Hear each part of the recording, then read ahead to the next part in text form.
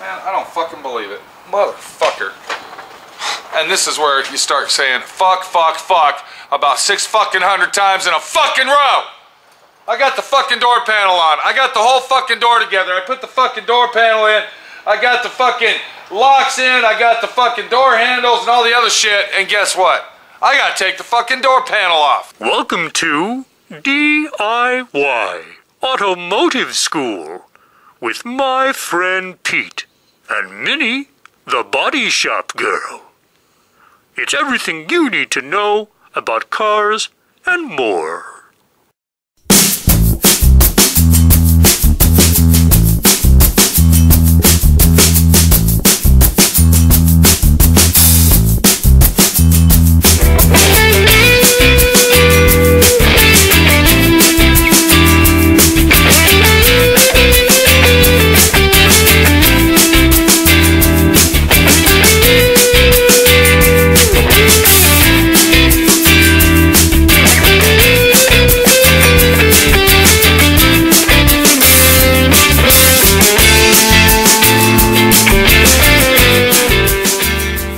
Remember the paper that we took off of there, the wind paper that goes behind there? I forgot to put that fucker on. Right here. You see that shit? I forgot to put the fucker on. Got the fucking door panel together, went over to the other side of the fucking car, got it all together, and I said, whoa, whoa, whoa, hold it right there. I need to put the paper in there. So now I gotta take this fucking door panel apart, and we got another fucking problem too that's real easy to fucking miss.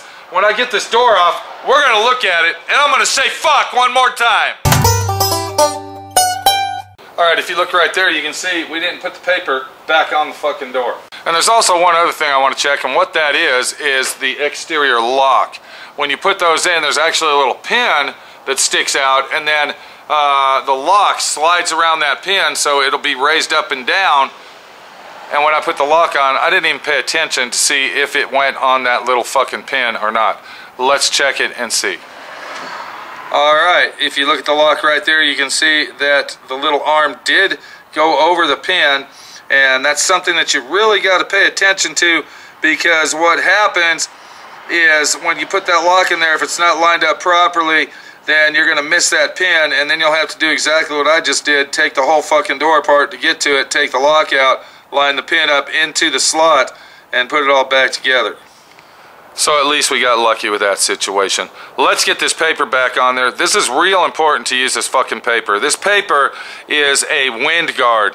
It's also a guard for debris and moisture to get into the car. Let me show you how to install that the easy way so we can get this door panel back on and down the fucking road. Now, what you're going to do to install that paper, first of all, let me explain this. If you don't have any paper, go to your local hardware store. Now we're talking the big guys, the corporation, and buy yourself a small roll of ABS plastic. It's got to be pretty thick. And then what you'll do is you will make your own. And I have videos on the internet for that. Go to SWRNC YouTube channel. Will show you how to make wind panels for your door out of ABS plastic. Or maybe D.I.Y. Auto School, one or the other. I have a video that explains how to do that. But since we have the paper, I'm going to show you how to put that on instead. Now, what I'm using here, this is a spray adhesive. This is a spray adhesive in the can. You want to go ahead and all around the edges of where you can see the outline of where the old panel was, you want to go ahead and spray that. Keep your spray can close to the panel, because you don't want to stand back here and do it. You'll get overspray all over it. So you want to be real close to where you're spraying with the spray can, just like you see me doing, and then kind of temporarily go like this in the spots there, and you see what I'm saying? Anywhere that is flush mounted with this panel here, you want to get some glue on it. We don't care about getting glue in this area here because the paper's not going to hit that. But we do want to get glue right here on this edge. And then once that's done, you want to repeat your process on the back side. Now, if you're working with the original piece, it's going to be black. Now, if you're doing it like I'm doing it and doing a makeover, and you're not going to buy a bunch of parts to put your car back together, you want to make sure that the black side faces out. All right? The paper side faces in, black side is out. And then what I did is I repeated my process. You can see that right here. I went ahead and I put glue on the outside just like this, okay? You want to let that dry for approximately 2 minutes. Once that's dry, take your paper just like this, line your holes up. Where the fuck are we at, bitch? There we go. Line your holes up just like this. And then once you have it lined up, just push it on there and it will stick. So the paper is important. If you don't have paper, make a panel out of ABS plastic. And just a real quick run over, what you would do is you would cut a sheet of the ABS plastic out, a square, and you'd go ahead and do what I did with the glue, and then of course you would spray some adhesive on the plastic as well, let it sit, stick the whole piece up there, and then take a razor blade and trim it out. I like the plastic better due to the fact that it's waterproof, and you can see how the cardboard or the thick paper here, it's water stained and it's used and abused.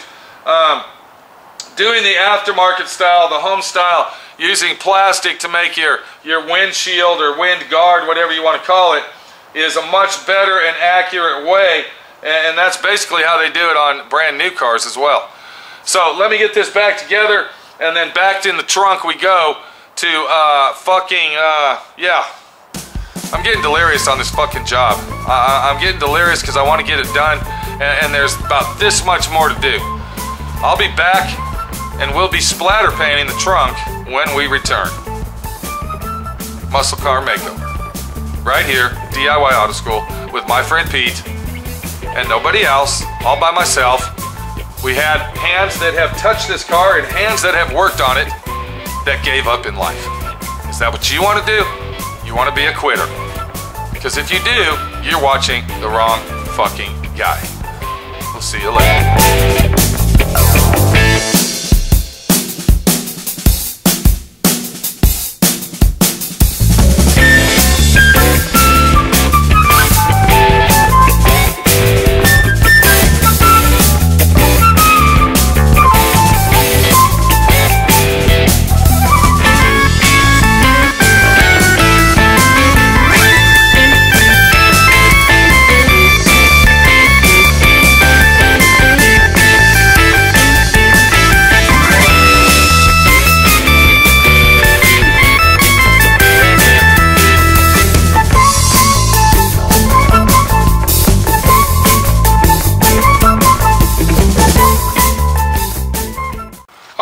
Doing out there? This is Pete over at DIY Auto School, and what we are doing, we are restoring the trunk of a classic car.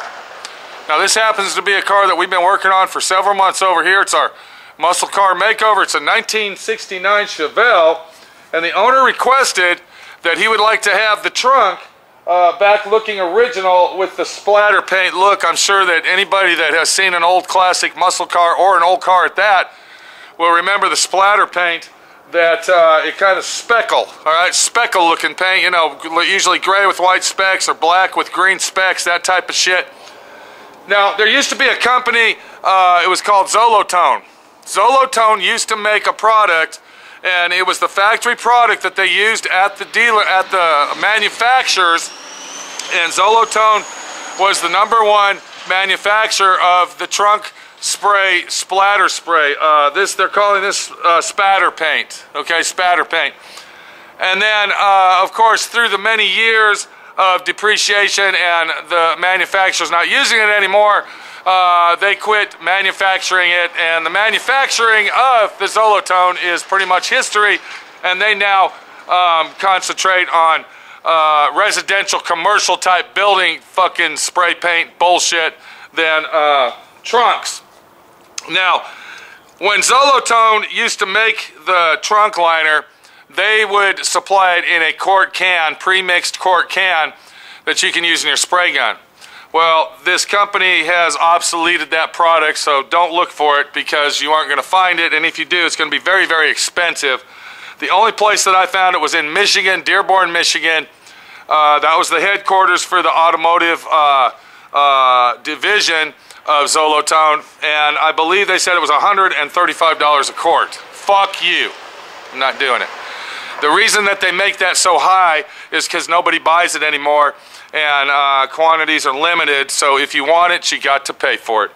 But we found a product that you can buy at your local auto parts store, all right, O'Reilly's, AutoZone, and I'm not going to give you the name. I don't fucking advertise for the corporation because they don't advertise for me, so fuck you. That's what I'm saying. But I will show you the product, and if you see this can, you can probably get a good gander at it and figure out what it is. And this is a pre-mixed spray can form. This is the gray and the white, all right? Now, when we looked at our trunk, I see that that is gray and white. So we went ahead and got the gray and white spatter paint right here. And I'm sure that's not going to resemble a 100 flawless, perfect fucking color, but it'll be really, really close. Now, I bought a 6-pack of these 11-ounce spray cans, and I'm hoping that's going to be enough. That's all they had in stock. We got a big trunk here to spray, but the real situation is how to spray it on. This does not go on like regular spray paint out of the can. I'm going to show you how to do it, but this is what you want if you're going to restore your trunk in your classic car, this being a 1969 Chevelle, and then basically any other car from this era that has the splatter fucking painted trunk. This is what you're going to use. Now, I want you to pay close attention to how we prep this off. I went ahead and taped it all the way around the trunk opening, and then once I did that, I went ahead and laid plastic on the car. This is going to protect our car. It's going to keep us from getting overspray or splatter on our brand new paint job. I'm doing this last due to the fact that I like to do this type of work last, this detail work, because when you're in the process of painting and doing body work and sanding and priming, what happens is the trunk gets all dirty with, you know, all the shit, and then you basically have to do it over again anyway. So we went ahead and cleaned it out using a red Scotch-Brite, scuffed it all down, vacuumed it out, and then we went ahead and blew it out 100%. So what we're going to do now is we are going to go ahead and apply our spatter paint, and hopefully it's going to look really nice and the owner will be happy with it. Okay, so now that it is prepped and ready, what we're going to do is we are going to shake our can up, and you want to make sure that you shake this up very, very well. I don't even hear a ball in there. So you want to make sure that it's shooken up very well. We don't know how long it's been sitting on the shelf, and we want to make sure that it is a good application of spray. And then what we're going to do is basically just spray it in there. Now, when you spray it in here, you want to overlap your pattern. You want to chase the dryness out. Don't just randomly start spraying. You want to start up in a corner and then just gradually work your way back. We're going to start over here on this quarter panel over here, and we're going to go this way with it. So let's go ahead and start this and see what happens.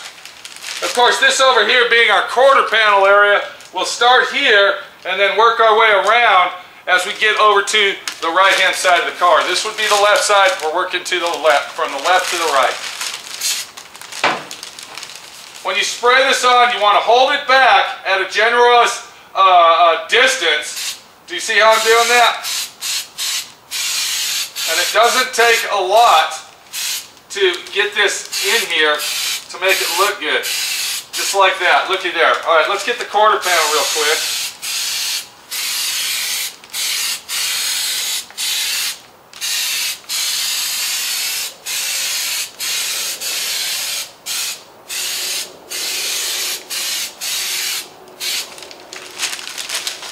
And you know what? I don't even think I'm going to use 3 cans on this. This stuff really works good and does a tremendous job and looks really, really nice. So I'll go ahead and get the rest of this the same way, and when we come back, we'll have a nice brand new spatter painted trunk that will appreciate what the fuck we're doing to it, and the owner will be happy, and I will be a happy camper and proud of the work that I'm doing to make this car look like we want it to look. We'll be back when I'm done spraying. Holding your spray can approximately 2 feet away and overlapping your spray pattern. That's how it's done, right there. Okay, there you go. We just got that splatter painting our trunk. And that's basically what it was. I used 3 cans, uno, dos, tres, to do this whole trunk.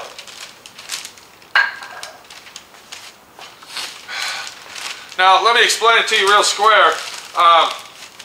What you want to do is you want to go ahead and put a nice even coat on it. You saw that last coat that I was putting on, I was holding it way back here.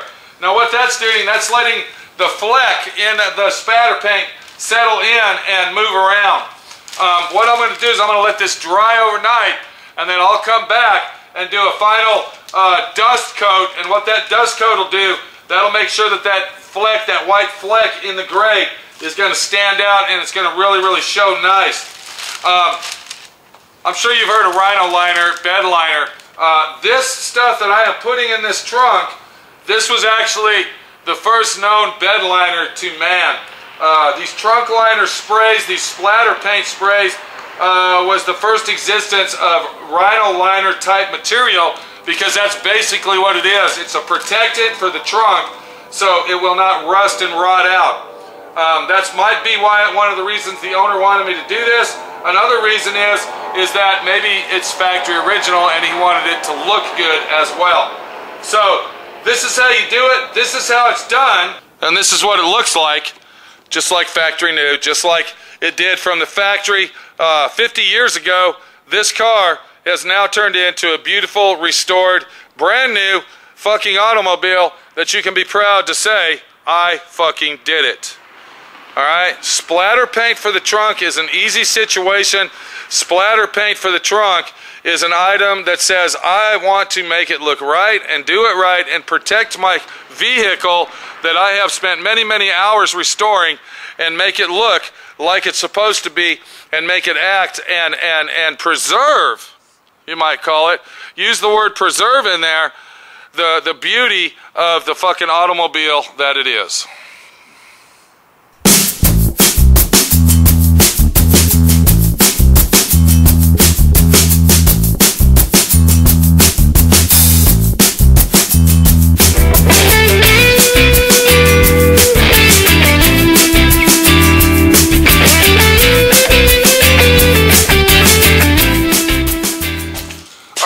Doing out there now. We're still working on our 69 Chevelle. This is a lucky day today. This is the day that says, you know what, we're done with the car. We're done with it, because we will be done with it. We're on the last stages here. Now what we got is we got the grill. Now the owner supplied this grill right here. This is an NOS factory original General Motors grill, but we got a situation with it. If you look real close, you can see that there is silver paint on the fins of the grill itself. Not here, but inside here. That's a resemblance that was for a Malibu. That's a Malibu grill and not a Chevelle grill. Now the Malibu and the Chevelle are basically the same cars.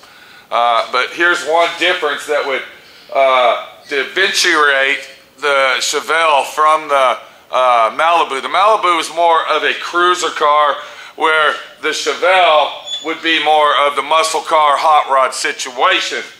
And on the Chevelle, the 69 Chevelle, the grill did not have the silver paint right here. That was blacked out. This was black right here, just like the bumper filler down there was blacked out. You can see where I painted that flat black or semi-gloss black down there. And that was the Chevelle color code for that. That's what it looked like. So naturally, you would take that and go ahead and run it right through the grill to match it all up. So the owner's had this grill for quite a long time. I believe he said that he purchased that grill back in the 80s, and he's kept it ever since.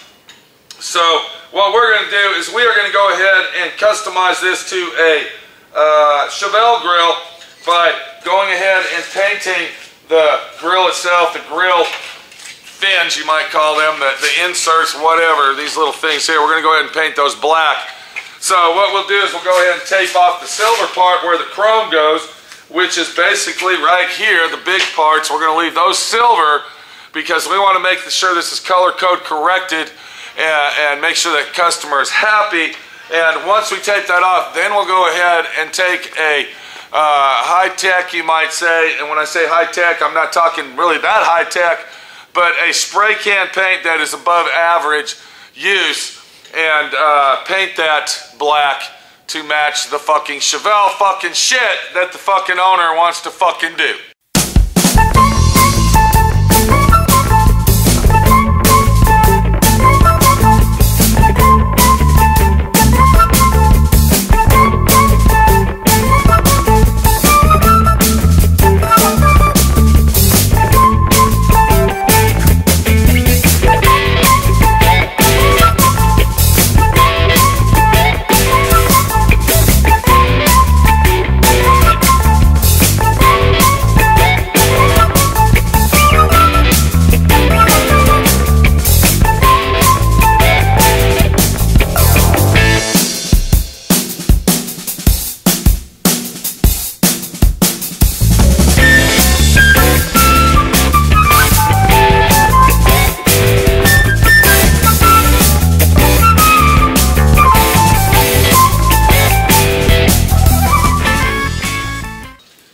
I just want to say that this has been a long, big job here restoring this car and making the muscle car makeover situation that it is. I really didn't have a lot of help on this car, but we already know that. And the help that I did have was more of a fucking clown act than it was really help at all. Now I will say that Dylan did a good job. We're talking about 940, and Dylan was actually a good working dude. He had good work ethics when he was working, but when he didn't want to work, he had the ethic of fuck off, I'm not working as well. So, you know, it's all into what the fuck you want to do and how much ethic you want to put into it to really make it all worthwhile. And you know who really lost out on this situation is Dylan and everybody else that worked on this car, because they can't say that they had anything to do with it. They can't say, wow, look what I did. They can't get their iPhone out and take a picture of the car and say, I did all that. Because they became the loser of the situation, not the fucking winner. Because when you give up in life, and you don't finish what you start, it becomes a habit. It becomes a habit that says every time you start something, there's no sense starting it, because you're not going to finish it. You become the lazy ass of the fucking crowd. And you become the guy that just is that fucking guy. There's really nothing special about you. Once again, I'm actually proud of this car. I'm proud to say I did it. And I believe that it's going to be a beautiful car when it rolls out of here, and the owner is going to love it. And that is because I took pride in what I do. Kind of like this grill right here.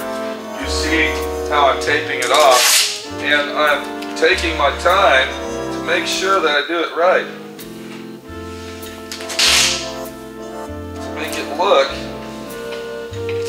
the best it can,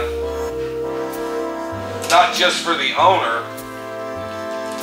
but for myself.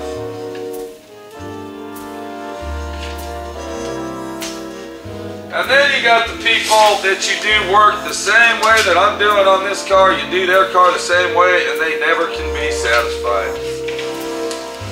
And that depresses you. That brings you down to the gutter more than being the loser that won't finish anything. Because you did finish it, and you did put your heart into it, but the fucking guy wasn't appreciative.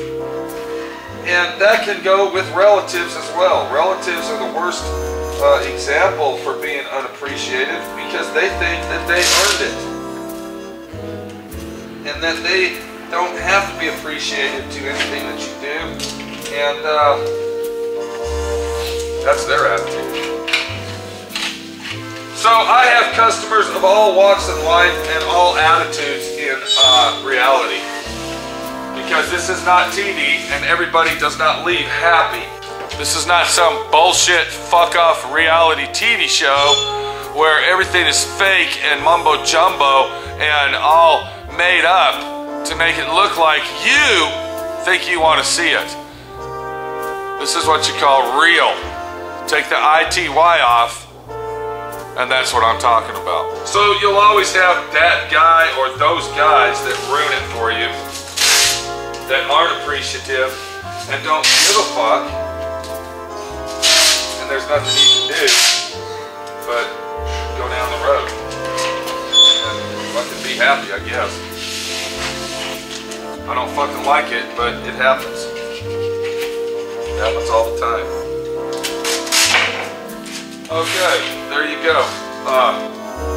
Now, what we're going to do, the way that I'm going to paint this grill is I'm going to use spray paint, but I'm not going to use just Krylon spray paint that you buy, because that type of paint is going to last probably 6 months, a year, and then it'll fade out and the silver will come back. What I'm going to use, I am going to use a high quality spray can engine paint. Now the reason I'm using an engine paint is because it's a high temp paint. It's designed to grab and to hold on to whatever you paint a lot longer than just your typical average Krylon or Duplicolor type paint.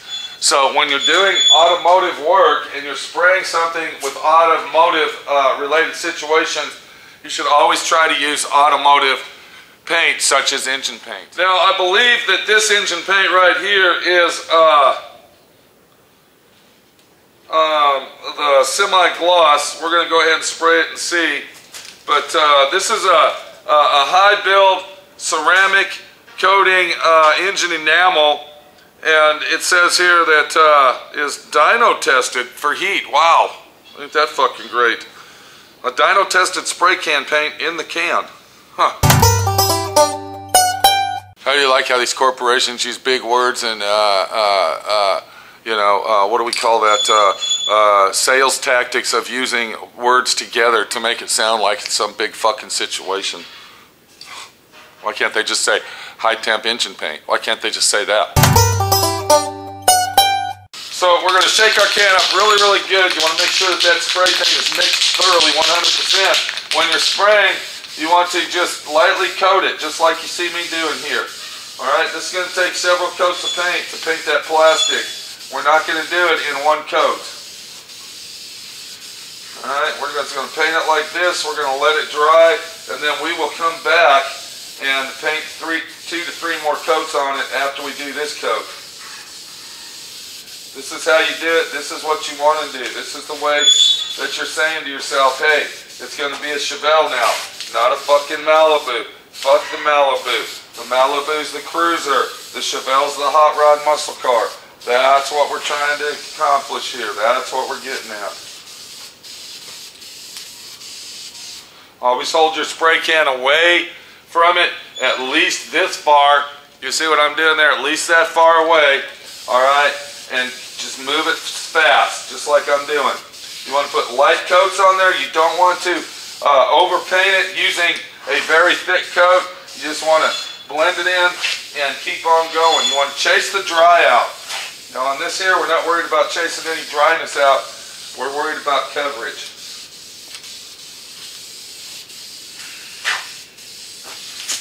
Make sure you get everywhere.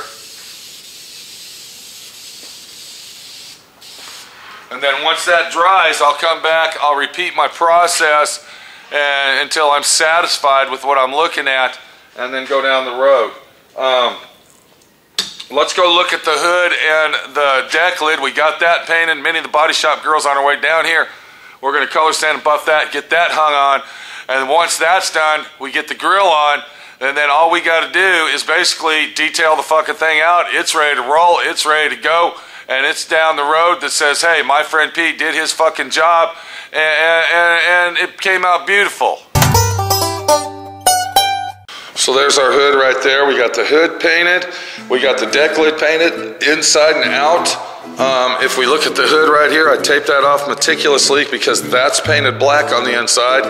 It's gonna look beautiful when you open the hood up and you see that nice brand new black paint. I got the edges painted perfect, just correct to the factory right here. I rolled the tape around the back side and then I painted all the outside lip, all right? So that would be blue. The deck lid came out really, really nice. It's gonna take minimal color sand and buffing on this dog. All we gotta do is get some of that orange peel out and be down the fucking road. And I might mention that this tool that you're looking at, this is called a parts tree, is a very, very, very well invested piece of equipment. If I didn't have that, I would be hanging the deck lid up on the wire over there. Where's our wire at? There it is. All right. I'd be hanging it up on our wire, and then it would be swinging from that. And then I'd be painting the hood on a stand. So this tool right here, this parts hanger fucking tree tool, is a very, very well invested fucking piece of equipment that anybody that does work like my friend Pete does, and that would be by himself, would be wise to fucking get one of those. It's well worth the money. So there it is right there. The Chevelle is all together except for the hood and the deck lid and of course the grill. And it's ready to go home.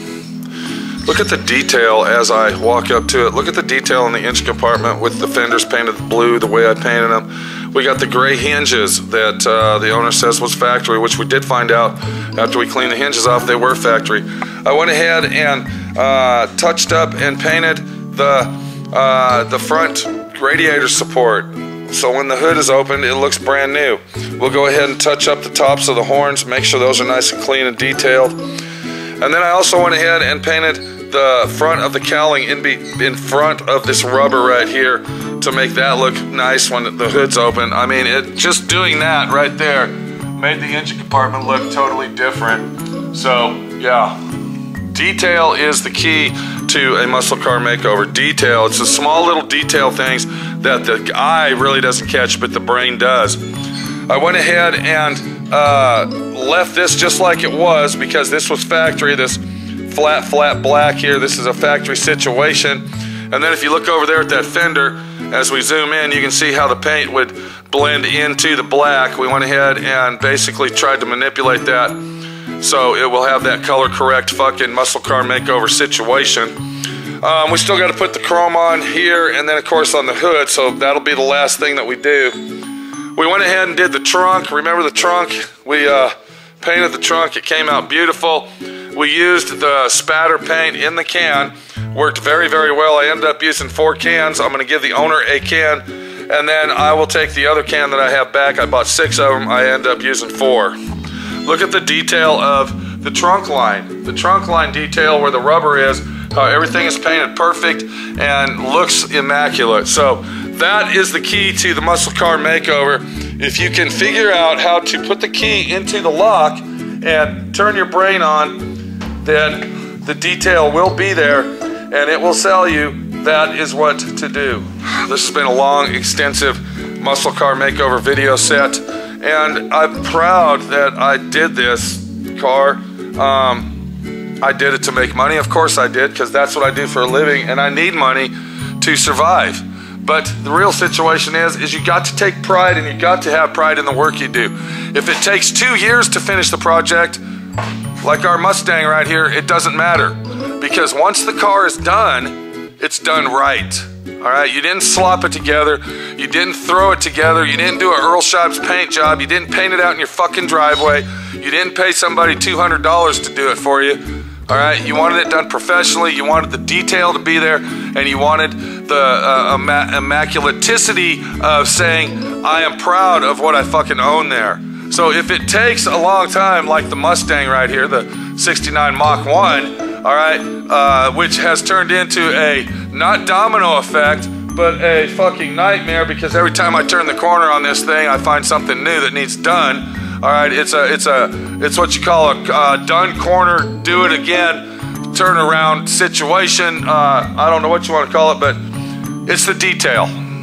When you're doing body work, when you're doing Bondo, all right, Bondo work is detail work. You know, putting your epoxy primer on, it's a detail work. It's detail. Always remember that word detail, because the word detail, once you get that in registered in your brain and you finally figure out what the fuck detail is actually means, that is when you're gonna do it right. All right? Let me detail this fucking grill out and get that bitch done so we can get it mounted on the fucking car. And if I look at it, I believe I got the wrong paint on there. I got glossy paint. We can't use glossy.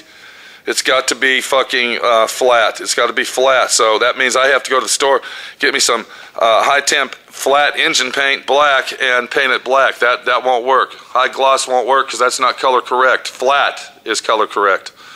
So let me let you go at that.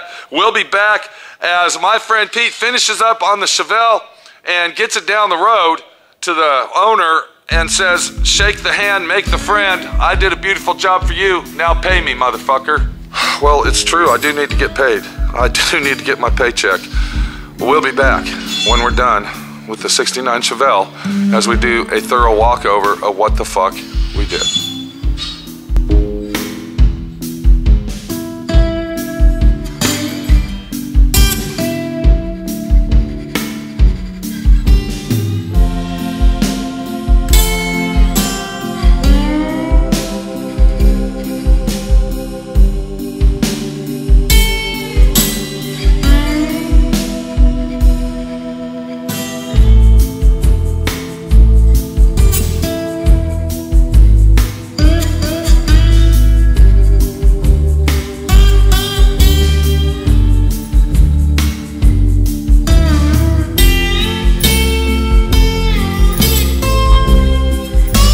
Watching D.I.Y.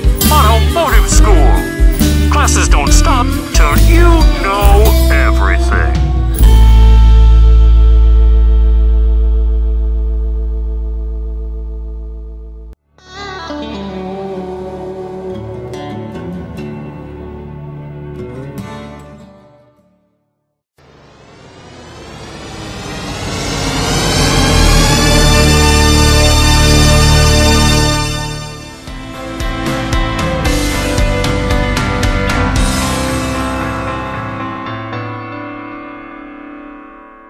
So we'll be back. This is Pete, Southwest Rod and Custom. That's Bruno, and we're always here, right? So take it easy, have fun, and enjoy what you're doing. See you later. Adios, amigos.